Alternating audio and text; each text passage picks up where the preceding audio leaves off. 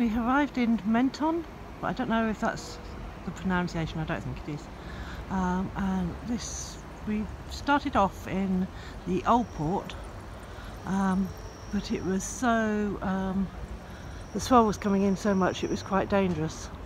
So we actually phoned up this other port and moved around here, and it is so much nicer. As you can see how calm it is. Before I couldn't even get off the boat. The town, the old town itself, is just across there, and we're going for a walk there and have a look and see what that's like.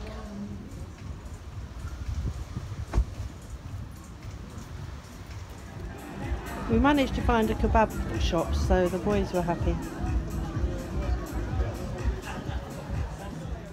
It was still hot after we had eaten on our way back to the boat, so I had a quick little paddle in amongst these.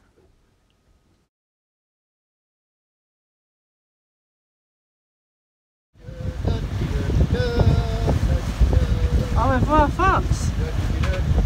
We're now crossing over into Italy. So the coastal sea flag of France has come down. Goes the Italian one. Ciao Italia! We're sailing down the Italian coast. The little old towns look very pretty and nice, and then there's obviously a lot of greenhouses here, different fruit and vegetables growing. You see them all up on the hills. If I go around this way as well, you should be able to see them.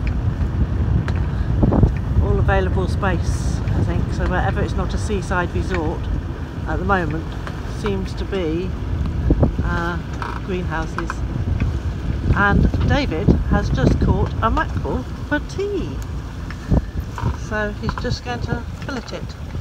Going into Imperia tonight, which is our first night in Italy, which is the marina we're going to is just around the corner. This side is very pretty. Let's see what the other side looks like. There's a dinghy regatta going on out here as well. Masses of them. We had a thunderstorm, but it didn't last for very long. Wherever we go, there's a fiesta.